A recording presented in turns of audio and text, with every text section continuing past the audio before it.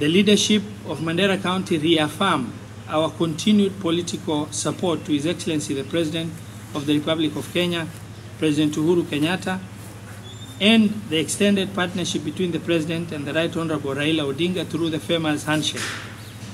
We fully support the Building Bridges initiative.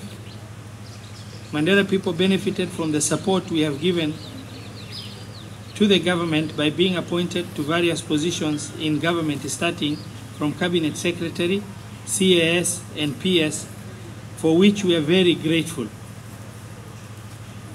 We are, however, very concerned with the recent de-whipping of the Senate Finance Committee Chair, Senator Mohamed Mahmoud, and the de-whipping of Agriculture Committee Chair of the National Assembly, Honorable Adam Ali Sheikh.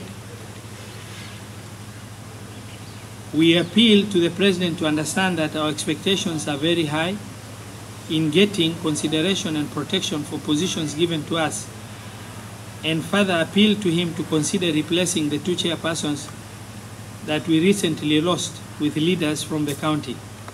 It is our expectation that this relationship will be of mutual benefit to Mandera County and the government, and by extension, our northeastern region. We fully support the President's Big Four agenda and his efforts for a united Kenya. We do expect that our partnership continues to be mutually valuable.